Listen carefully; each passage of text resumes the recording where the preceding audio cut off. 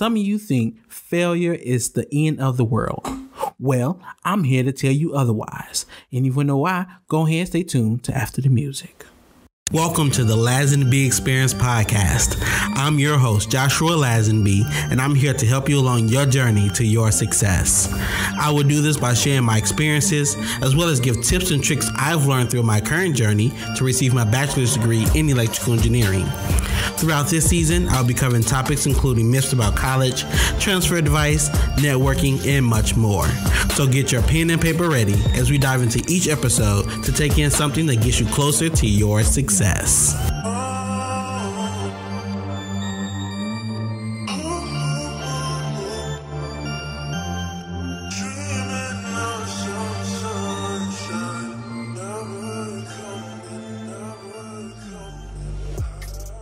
Welcome and thank you for tuning in to yet another episode of the Lazenby Experience Podcast. We are finally here. We are here at the 10th and final episode of season 2.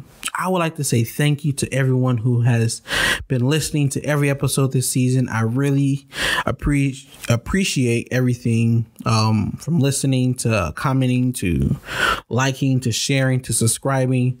I say thank you, and I hope you continue to listen as I continue on with future seasons. And if this is your first episode, which is totally fine, I want to say thank you also for tuning in to this episode, which I think will be a great episode. But I also encourage you to go back and listen to the last 9 episodes as well when you have time of season 2. And if you haven't listened to season 1, to go ahead and go back to those episodes as well. But let's move on. Let's get into this episode. We are season 2, episode number 10, where I will be discussing failures. Now, this is a tough subject that I know a lot of people like to avoid, especially on social media. All you see is success. You see people living their best life. You see people getting awards. You see people getting their dream house. You see people getting married.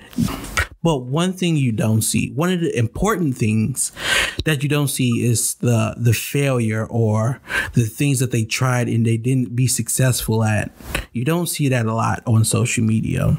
And I feel like it's important that everyone understands that it's definitely okay to fail at something. It's kind of important to fail at something because it helps you. And I'm going to get into these different things surrounding failure. But before I get into those things about failure, I do want to get into a little story time. So in the beginning of my college career, I must admit, I have failed plenty of exams. I have failed plenty of tests.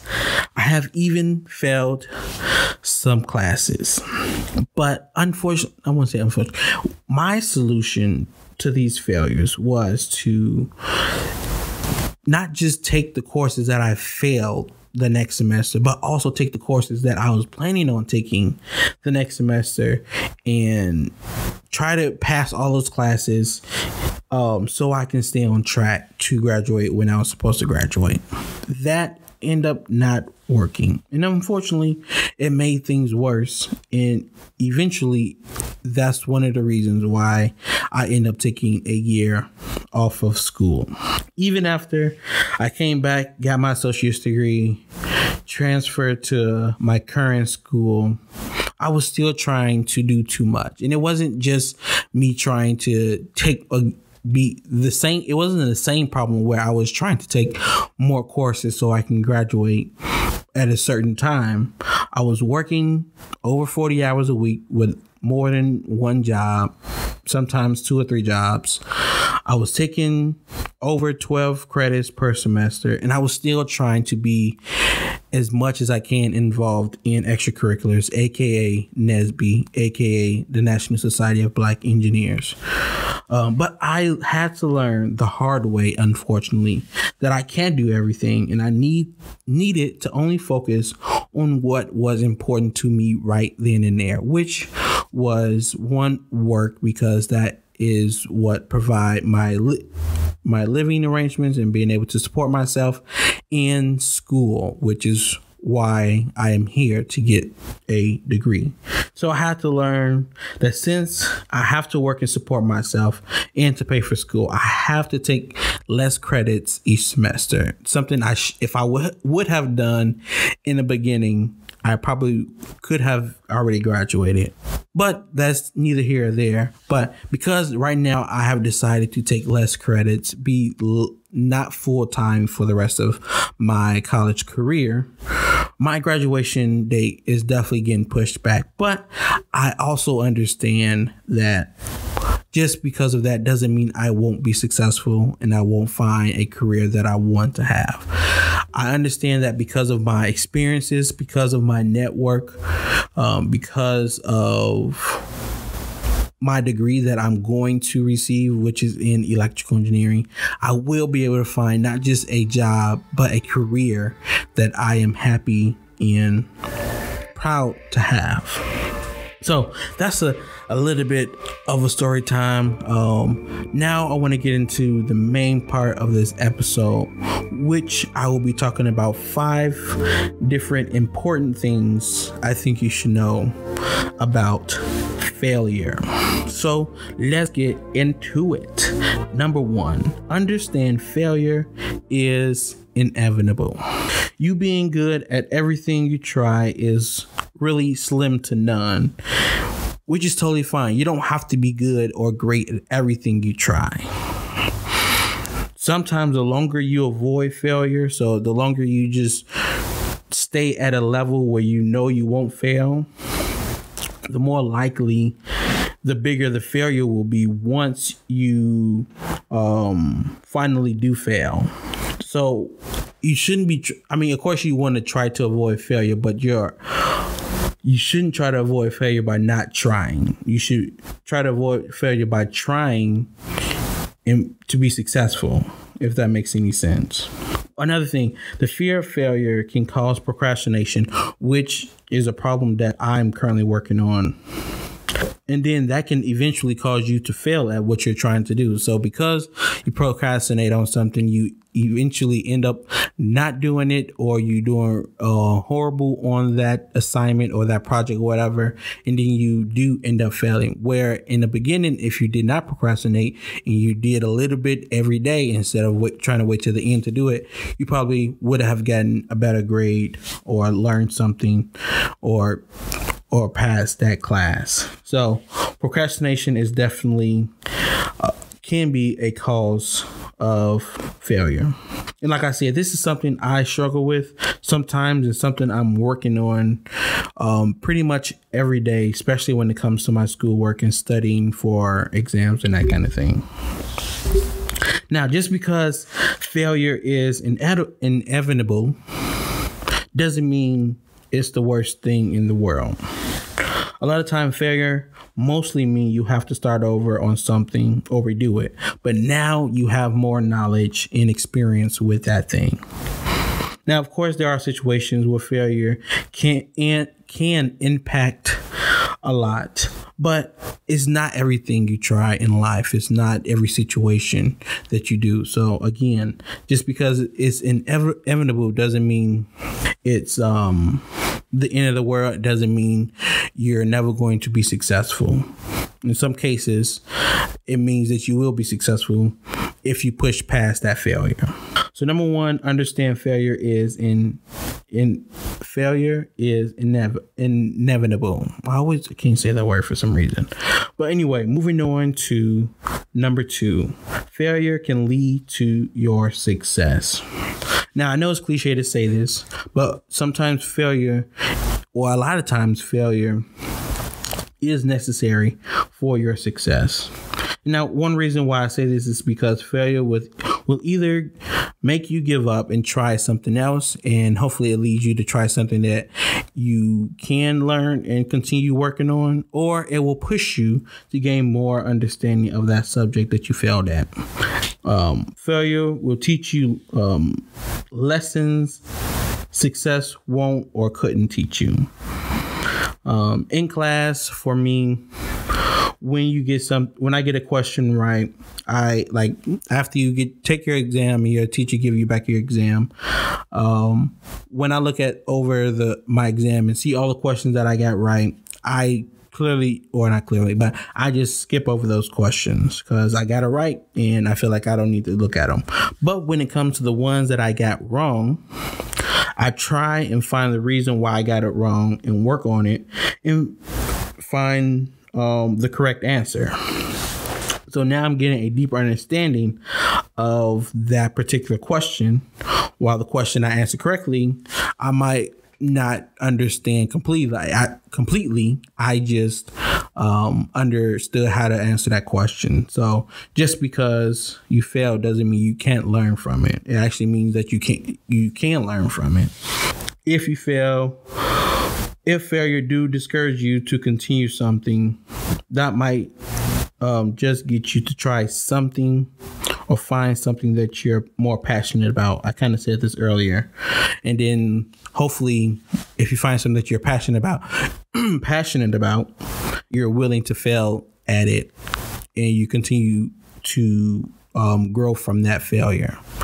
So going number 2, remember failure can definitely lead to success. Going on to number 3.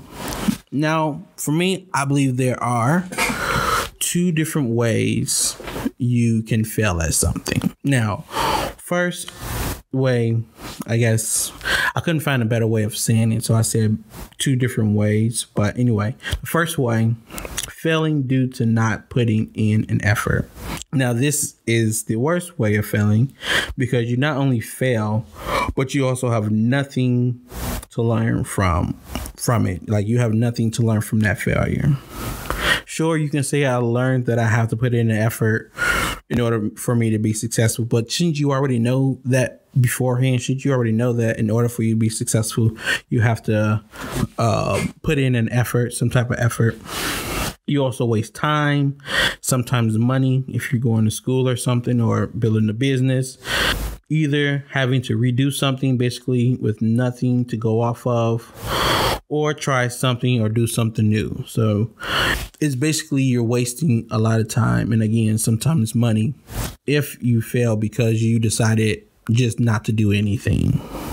This could happen due to the fear of failure, like I talked about before, because of lack of discipline or not having an interest in that subject. So definitely try to, I guess you can learn something from not giving an effort. You can learn that why you didn't give an effort. Was it because you had a fear of failure? Did you not have the discipline? Did you not have an interest in that subject? And you can either go from there as far as trying to do that over and be successful at it, or you can try something new that you do have an interest in. And then the second way of failing is basically the opposite, which is failing after giving an effort. So this is what I've been talking about for this episode so far, when it comes to like leading to success.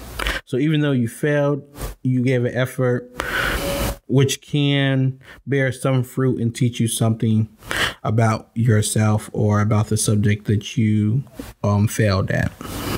That effort may also lead to paths that you didn't know exist or that you didn't know that you were interested in. My example of that is like, let's say you're taking, a photography class, and some reason you just wasn't getting it and you didn't pass the class. But in the midst of taking that class and giving an effort, you realize that it wasn't actual taking pictures that you enjoyed about photography. It might have been like the editing process or something like that. So just because you failed at a certain course didn't mean that you didn't learn anything. It actually meant that you learned what you enjoy and would rather do than being a photographer. This can also reveal your strengths and weaknesses so you can better assess your future steps and goals. So like I was just saying, it can, in that previous example, They could be like, I don't want to build a photography business. I want to build a business around editing photos or editing videos or something like that. And they can have other steps and other goals that they want to accomplish that they didn't know they wanted beforehand. So those are my 2 ways I believe you can fail at something. Going on to number 4, learning not to be afraid of failure. So this is very important to learn, because I feel like once you get into your head that, 1, eventually I'm going to fail at something, but 2, not being afraid that you're going to fail at it would definitely help you continue on when it comes to like being disciplined and keep going even after you have failed. This is also something I'm continuing to learn myself, and I feel like I am learning that it's okay to fail. Just make sure that you did learn something from it and you don't repeat those same mistakes. Sometimes you may feel like if I didn't give a real effort, I didn't really fail. I just didn't try. But honestly, is that any better than failing or the alternative? Another thing, one of the first ways to get over the fear of failure is knowing and understanding it's not the end of the road. Like I've said before, just because you fail at something, for the most part, doesn't mean it's going to make you not be successful, or whatever subject you might have failed in make you not be successful in that field. Just because you failed at something don't mean you can't get back up and try again and be better at it than the first time or second time or third time. Another important thing is to stop caring about what somebody will think of you or say about you. 9 times out of 10, they're probably going through something or afraid of something as well. This also includes your family, your friends, social media, anything that you might feel will judge you for failing at something, which might stop you from trying something because you feel that you might fail at it. Understand this, your life is about you and what you want to be successful at. And sometimes success does come with failure. So don't worry about what other people think about you. They're not in your shoes. They're not paying your bills. They're not you. So don't worry about what they think. And I know it's easier said than done, but definitely each day you should be working on not caring what other people think about you or what you're trying to accomplish. Something else that helps me is realizing the GOAT of anything has failed at something. Sometimes they have failed at that same thing that they're considered the GOAT of. Some examples I want to bring up include Oprah, I can't even say her name, Oprah Winfrey. Now, I know a lot of people talk about her when it comes to failure and what she went through, but Oprah Winfrey is one of the most wealthiest people alive today. Not just wealthiest women or wealthiest African American, but one of the wealthiest people alive. Was the motive from her job as a news anchor because she, quote, wasn't fit for television. And we all know that's a lie.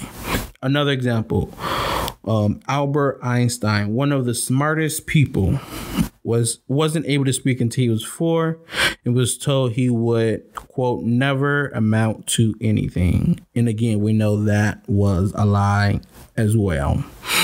And then the last one I have is Shonda Rhimes. She's the creator of TV shows like Grey's Anatomy, Scandal, and many other TV shows. She actually failed at creating TV shows even after she had successful ones. So just because you do have success, again, doesn't mean you're bulletproof from failure. But just because you have failure doesn't mean that you won't have success within that same field. So those are some of the people that give me inspiration or motivate me to continue along my path, because just because I failed at something doesn't mean I can't be successful at it. And then lastly, when it comes to learning not to be afraid of failure. Start looking at and having a mind frame that your failures are a stepping stone for your success and not a setback. Now, some things that might help you, I haven't done this, but one thing that might help you realize this is writing affirmations, and you can read them to yourself on a daily basis. This repetition of saying words of encouragement and that kind of thing to yourself can definitely help you when it comes to times when it feels like you won't be successful or you might fail at something. They can definitely be that extra push to help you continue on that path. And now here we are on the last thing I want to talk about when it comes to failure. Number 5, how to learn from your failures. I think this is very important because even if you do understand that failure is inevitable, if you feel that way, if you can't learn from your failure, then you can't be successful after your failures. So the number 1 and number 2 things to me is to be self-aware and honest with yourself. If you can't you can't go far without understanding your strengths and weaknesses. And you can't go anywhere without being truthful with yourself about the things that you need to work on. So definitely understand you need to be self-aware about your strengths, your weaknesses, your flaws, the things you are great at, the things you need to work on, and then definitely being honest with yourself. If there's not one person to be honest with, is definitely yourself. So you can lie to everybody else, which I don't condone or believe you should, but if you're going to lie to people, at least don't lie to yourself, because you're the only person who can get past your failures and get to your successes. But the only way you can do that is being honest with yourself and working on those things that you need to work on. If you can pinpoint exactly where you failed, go back to those areas and work on them. Like I talked about in the class example, with myself, when I got my test or my homework back, I didn't just look at the things I got correct. I looked at the things I got wrong and I worked on them and I tried to understand them. So when it came back to those same type of questions, I can understand where I went wrong and go a different way. Now, I know this is, again, probably easier to say than to do, but try not to repeat the same mistakes over, especially in the same place you made the failure or you failed at before. Of course, that's kind of self-explanatory, where you don't want to do a similar problem than you did before and use the same technique that got the wrong answer. So definitely try different things, even if it's kind of like out of the box kind of, or not what you would normally do, because what you normally do got the wrong answer. Lastly, when it comes to how to learn from your failure, don't be afraid to ask for guidance from someone who may have been where you're going or where you want to be. Again, I'm going to bring up NSBE. I have a network of people who've been through all the classes that I've been through and have old homework and old guides that they use when it came to studying. So they can pass that on to myself and other students and other NSBE members to help us so we don't make those same mistakes that they may have made. So this can not only help you figure out your failures, but maybe help you avoid failures in the future, like I just was talking about. But those are the 5 things that I wanted to bring up and talk about when it comes to failure. I hope you were able to learn something and you really understand and grapple with the idea that just because you fail at something doesn't mean you can't be successful at it. But before I let you go today, I do want to give a little advice of the week. One of my favorite quotes is by Albert Einstein, and it says, "The definition of insanity is doing the same thing over and over again, but expecting different results." So if you see yourself failing around the same spot or around the same thing, it might be smart to try something new when it comes to those areas, or thinking outside the box, or asking for guidance, or doing something that you normally wouldn't have done so you don't fail at that same spot. Next, stop being afraid to fail, embrace it, and use it as a life lesson and stepping stone to your success. So I think I said this a few times throughout this episode, but again, failure is not the end all be all. And if you use it as a stepping stone and a life lesson instead of a setback, it will propel you to your success that you're aiming towards. Lastly, in order for your failure to work for you and not against you, you have to put in the effort. So I said this earlier with the 2 ways I believe you can fail. But if you don't put in that effort, just when you fail, then you're not going to learn much from it, and you might repeat those same mistakes. You will repeat those same mistakes and stay in that same cycle of failure. Where if you put in that effort each time, hopefully you learn something and you change something and you make that correction and you continue to be pushing towards your goals and become successful. But that is everything that I have for this episode and for this season of the Lazarus B Experience podcast. As always, I would like to thank you for listening to this episode and every other episode of the Lazarus B Experience podcast. If you have any further things you would like to talk about this episode, whether it's questions, comments, or concerns, you can definitely hit me up. Email me at lazenbyexperience@gmail.com. That's LAZENBY experience@gmail.com. Also, don't forget to follow, like, share, and subscribe on all the platforms that you like to listen to your podcast. That's including YouTube, Facebook, Apple Podcasts, Spotify. Pretty much anywhere that you listen to podcasts, you can find these episodes.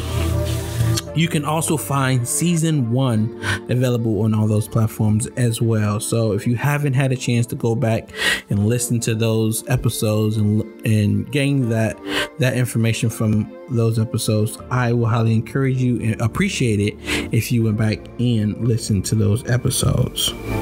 Lastly, as always, you can go to my blog at lazenbyexperience.wordpress.com, and you can see or you can read these same episodes in my blog post that I post every week. But also there are other blog posts that I have posted before I even started my podcast. So you can definitely have a lot to read and hopefully gain something from throughout those blog posts. Again, thank you for listening to not just this episode, but this season of the Lazarus B Experience podcast. I hope you learned something. And I really look forward to the next season. Each season is probably right now is going to be around 10 episodes. You can look forward to that season sometime early next year. But as always, you should continue your journey until you reach your success. Thank you for tuning in to this episode of the Lazarus B Experience podcast. I hope you're able to get something out of it to help you with your success. If you enjoyed this episode, please follow, like, share, and subscribe on all platforms, including YouTube, Facebook, and Apple Podcasts at the Lazarus B Experience. Have questions about this episode or have topics you would like me to cover in the future? Send me an email at lazenbyexperience@gmail.com. That's LAZENBY experience@gmail.com. Lastly, I would like to give a huge shout out to Jamari Michael of Indigo Entertainment Group for the instrumentals you heard throughout this episode. Again, thank you for listening to the Lazen B Experience podcast, and until next time, continue your journey until you reach your success.